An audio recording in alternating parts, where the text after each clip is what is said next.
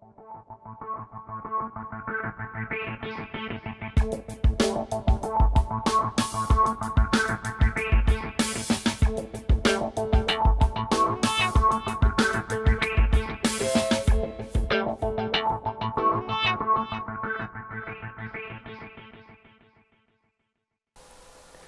this is Casey from Budget PC Solutions, and we're going through a couple of general troubleshooting steps. In this episode, we will be learning how to clear our cache and cookies in the Firefox browser. In other videos, we have done Google Chrome as well as Internet Explorer. In Firefox, it is just like every browser, it's a slightly different place. In this one, they have a menu at the top. It does say Firefox with a little arrow. We want to click on that. And in Firefox, we want to go to History, and here we want to tab to Clear Recent History. And when you click on that, a menu will pop up, and we have a few options here. Very similar to the other browsers, we have our browsing and download history.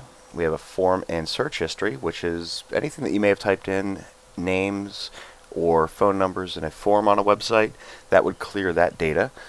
Also our cookies in our cache, and once again this browser does name them directly, and active logons, which is our passwords that we may have typed in. It does clear the password data, which means if you have a website that you would want to log into, that it clears the autocomplete portion of that. So if you would go to that website again, you would have to type your password again.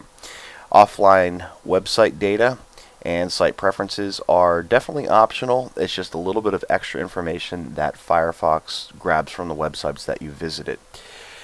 In Firefox as well, we do have the option to select the time for how long do we want to delete this for.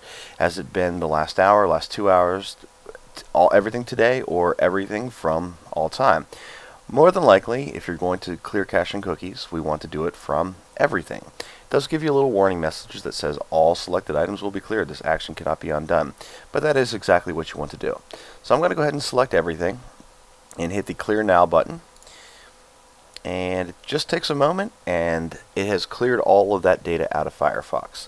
What we would like to do at this point is close out of Firefox and restart the browser, and that's all there is to it. Once again, this is Casey from Budget PC Solutions. Please visit our website at www.budgetpcsolutions.com, and we'll see you in the next video.